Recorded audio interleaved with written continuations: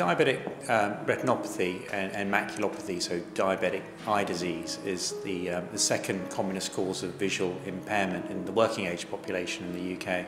And it's predominantly secondary to poor sugar control, so poor glycemic control. So there is now very good evidence that with very strict control over a long period, you can reduce the risk of complications such as diabetic retinopathy and diabetic maculopathy.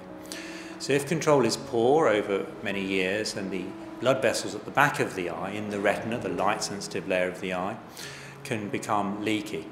And so fluid and blood that should ordinarily remain within those blood vessels seeps out of those blood vessels into the surrounding tissue, into the macula or the surrounding areas, and causes visual impairment, either difficulty reading, difficulty recognizing faces, or with central vision. The other thing that can occur with very poor sugar control over a long period is that abnormal blood vessels can start growing. And these blood vessels can grow from the nerve at the back of the eye or elsewhere on the retina. And they're, in addition to being abnormal, they're somewhat fragile and so can bleed readily. And that can cause loss of vision.